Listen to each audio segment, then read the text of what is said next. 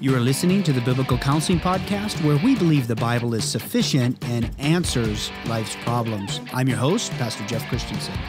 This podcast is for everyone in the body of Christ, staff pastor, church leader, caring homemaker, the responsible businessman, everybody. All of us are called to offer counsel regularly, and we every day need a word of counsel from the Lord. So these episodes are designed to assist you in learning to give godly counsel, also to develop discernment in evaluating counsel that you receive.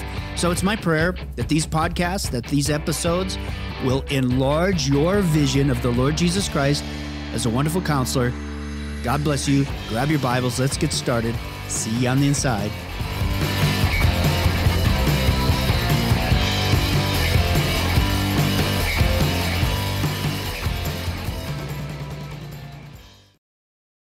Hey there, welcome back to the Biblical Counseling Podcast. Glad you're with us. Glad you're following this series, this theology on the Holy Spirit. We are in our final few podcast episodes on the topic of the Holy Spirit. We started at episode 174, and many of the students have gone through and bit by bit, week by week, picked up a theology of biblical counseling. And last time we looked at the diversity of gifts and ministries. And this week we're going to look at all of us in the body of Christ have a role to play with a giftedness, a gift mix, as distributed as He wills by the Holy Spirit. So we're going to look at that right now. So turn in your Bibles, 1 Corinthians chapter 12, verse 12. We're going to take a look at that right now. 1 Corinthians 12, verse 12, all of us as members of the body of Christ have a role to play. That's our topic today about the Holy Spirit. For as the body is one and has many members, all of the members of that one body, being many, are one body, so also is Christ. For by one Spirit we were all baptized into one body, whether Jews or Greeks, whether slaves or free, and all have been made to drink into one Spirit. A little bit different here. It is by the Spirit that we are baptized into the body.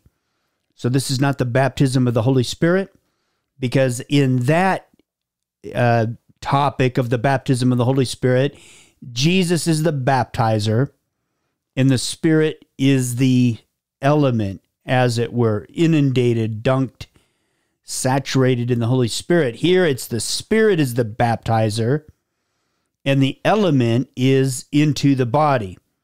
For by one Spirit we were all baptized into one body, whether Jews, Greeks, slaves, free.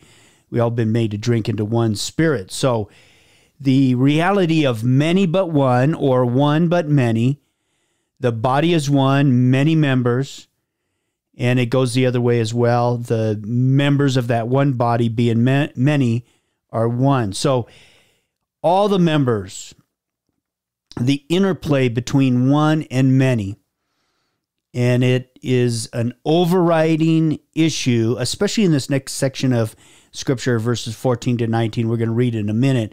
One but many but one. It's kind of, when you talk about the body of Christ, it's one, but yet it's many. And so the truth of the Scripture where we pick up, it's going another direction about the spiritual gifts, and both are true, many members, one body. Let's look at verse 14, 1 Corinthians 12, 14. So in our section here, we're talking about all of the members of the body of Christ have a role to play, a giftedness, a gift mix, as we're talking about the Holy Spirit. Chapter 12 of 1 Corinthians, pretty much chapter 12, verse 12 through verse 21 is what we're going to look at in this episode. For in fact, verse 14, the body is not one member, but many.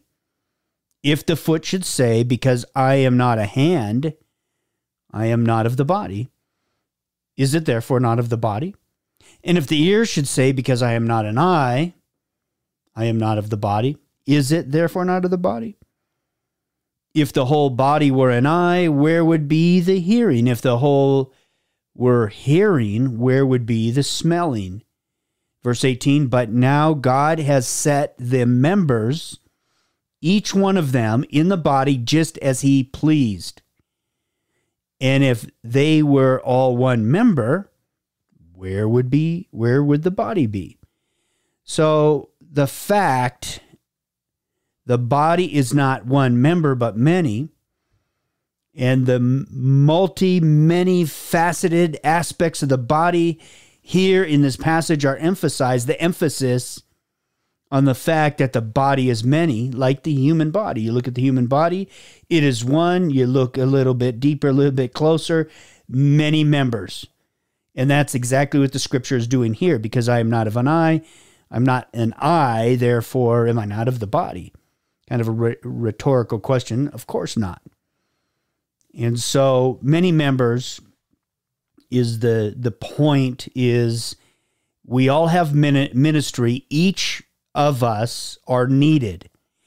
So the passage is saying you as a biblical counselor are going to uniquely, with your gift mix as distributed as he wills by the Holy Spirit, God is going to give you a gifting to minister to those in your sphere, those that he crosses your path. We like to say divine appointment, but God will do that, and we can trust him to do that, to bring to your radar or your discipleship circle those that he wants you to counsel, minister to, serve, love, help, uphold, just really disciple is what it is. And that's what you're called to do. And here it's beautiful because you're going to be much different than I am. I'm going to be different than you. And so there are many members, but it's a great beauty. We're all needed. We can't say, hey, I'm not an eye. What use am I in the body? We can't say that. And we're tempted to. Let me just bring something up about the current trend on the internet with social media, whether Twitter, Instagram, Facebook, LinkedIn, TikTok, whatever your flavor is. YouTube is a big one. And as you look around and you see some polished ministers of the gospel, they're doing great. More power to them. I pray for those influencers, celebrities, those that God are using in a great way. They have a big impact. Praise the Lord for that. But don't let that stop you to say, well, I'm not like one of them. I'm not really making that big of an impact. My impact is so small. I ought to just let these celebrity influencer mega ministers do the work because they're doing so great. And I get that, and I understand that. But God wants to use you in that arena because you will be held accountable for the gifting that God has given you in the sphere of influence he has given you. And so praise the Lord for that. We can just, try to push that aside. And I know that is a struggle for some, not all. Some people don't stay away from social media, and that's good. If that's your flavor of the day, stay away from it. I get it. But you can't say, hey, I'm not an eye. What use am I to the body? You can't say that because there are many aspects to the body of Christ, and we can't say, hey, I'm just me, and I just have this gift, and hey, I'm not like him, I'm not like her, therefore I'm not part of the body. I don't have a place. I don't have a productivity. We cannot say that and hold to a biblical worldview. And although some might point it out, look how great I am and the ministry that I have, and we kind of shrink back and say, yeah, you're right. You've got quite the ministry, and what am I needed for? And you can sense that. You feel like, well, maybe I don't have what it takes to be that, that type of a biblical counselor or that type of a minister or that type of a servant in the body of Christ. I want to serve. We do want to serve. The Holy Spirit has been shed abroad, his love in our hearts for people. It's the love of Christ that constrains us to serve the Lord Jesus Christ, to occupy until he comes, where we just have a passion and a gifting. But it doesn't have to look like the person across the way. Just leave that to that person and the Lord, and you do what you're called to do. You do you, I guess, is the common vernacular of the day. And so we can't say that. The point is we all have a role. And that's the point of this podcast and these passages of Scripture. We all have ministry. We are all needed in the body of Christ. Every person has a role. Every person has a place, just like in a physical body. The foot can't say, well, I'm not an eyeball. I guess I can't be part of the body. I mean, we don't need another eyeball, thank you. I need another foot. I have 2 eyeballs. I need 2 feet. And we're all needed. That's the point. You are needed. I am needed in the body of Christ. And your unique personality and gift mix is no mistake.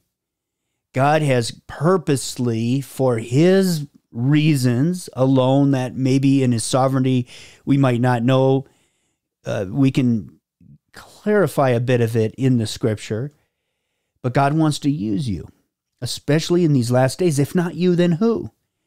You know, I know people in the fellowship that I am at, and some of these are in areas of the culture, of the community, in the neighborhood, of the marketplace, where I'll never reach.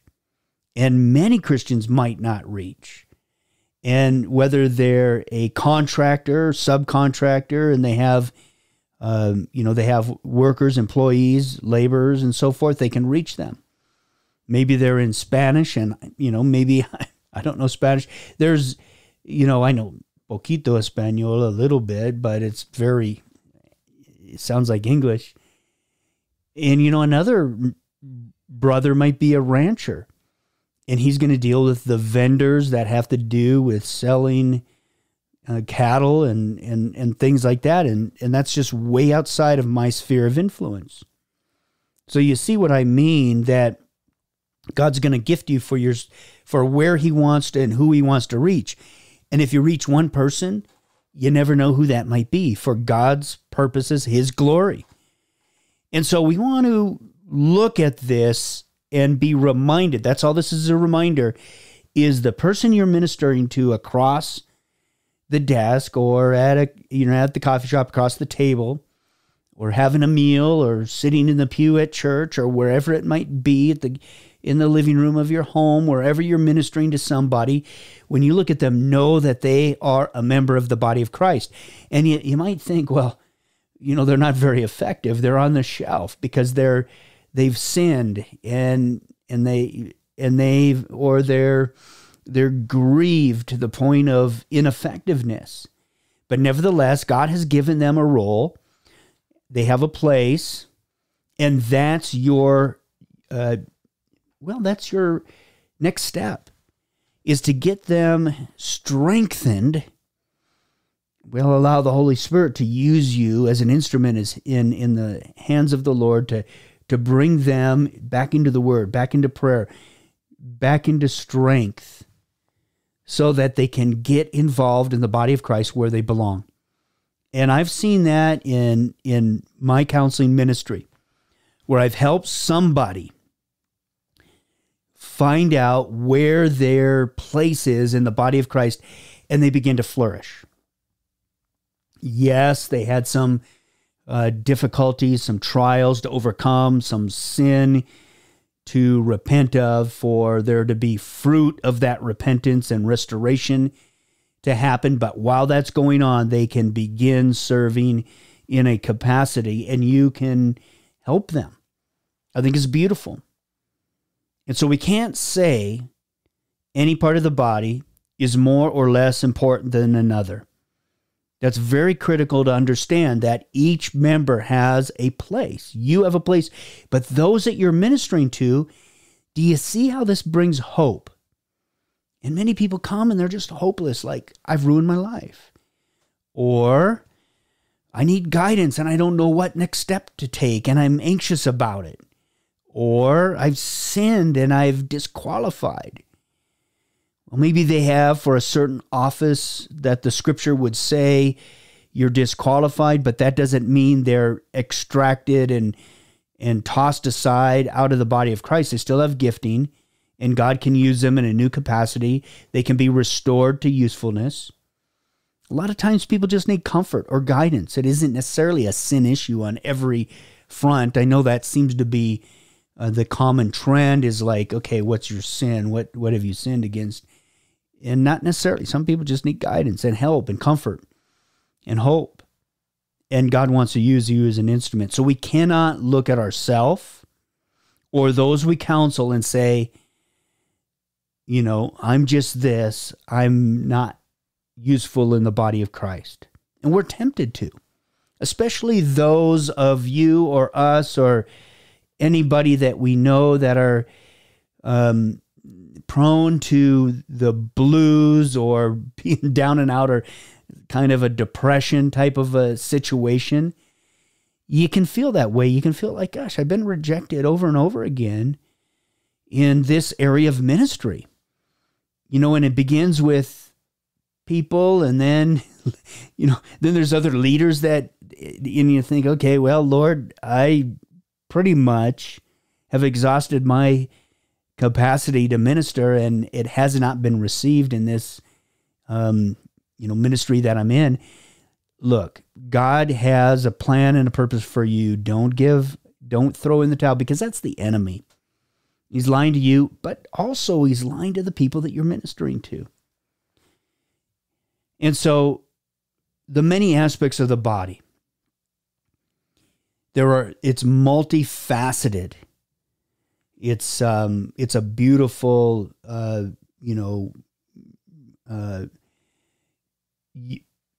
don't even know the words anymore, but it is a beautiful, many members, one body. Now let's switch gears and talk about the oneness of the body. 1 Corinthians 12, 20 and 21. We're kind of going through 1 Corinthians, looking at the gifts of the Holy Spirit. We're looking at the Spirit of God. And listen to this. But now indeed there are many members, yet one body. And the eye cannot say to the hand, I have no need of you. And so this is the oneness, the unity, the body.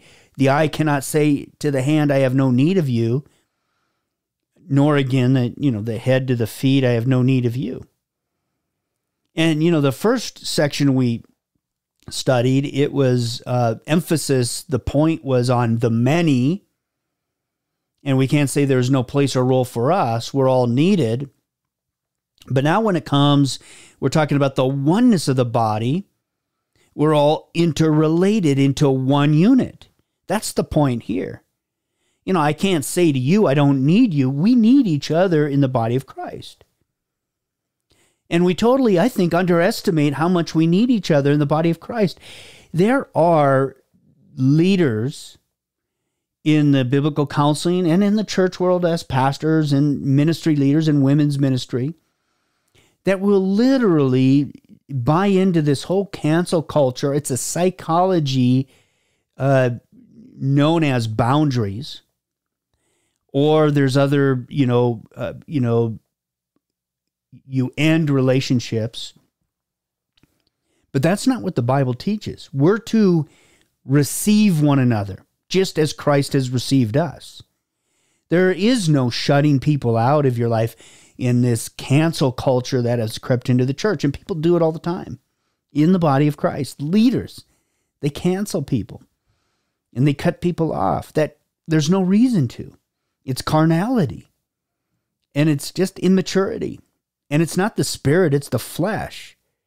And it's really sad to watch it, to witness it, to see it.